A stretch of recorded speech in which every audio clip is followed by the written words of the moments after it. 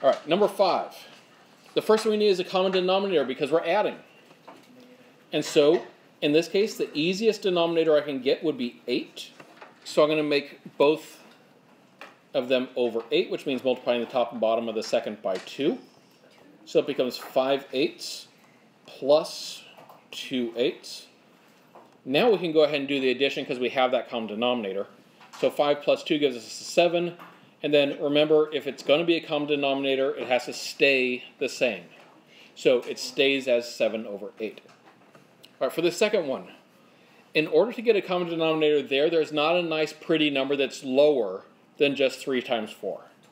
So our common denominator here is going to be 12. That means I'm going to have to multiply the first fraction, top and bottom, by 4, and the second fraction, top and bottom, by 3. So if I do that, that gives me 4/12 plus 3/12. Then we can go ahead and add. We get 7/12. Can that be reduced at all? No. Because there's nothing I can divide both 7 and 12 by other than 1.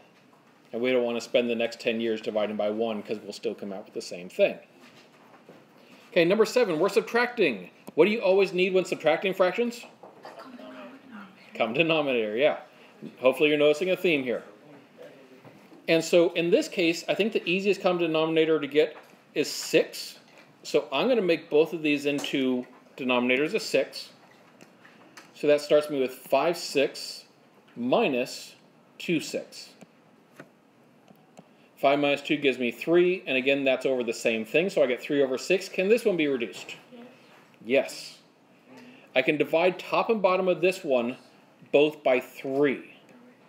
And so that's what I'm doing, is I'm dividing top and bottom by 3 to reduce it, which gives me 1/2, or just 1/2. And then for number 8, again, this one's kind of like number 6 in terms of getting that common denominator. There's nothing other than just multiplying them together to get our denominator. So I'm going to make both of these over 15. So it's going to be something over 15 minus something over 15. Notice for that first fraction, I'm multiplying top and bottom then by 3, which gives me 3/15. The second one, I'm multiplying top and bottom by 5. And so I got 3 minus 5 on the top, which gives me -2. So I've got -2/15 here.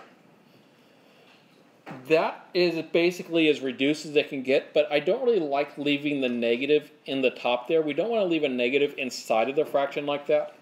So it's not that that's wrong as much as we would like to clean it up a little. So I'm actually going to write my answer as a -2/15. Basically I'm saying the fraction is negative as opposed to just part of the fraction being negative in order to be able to get that.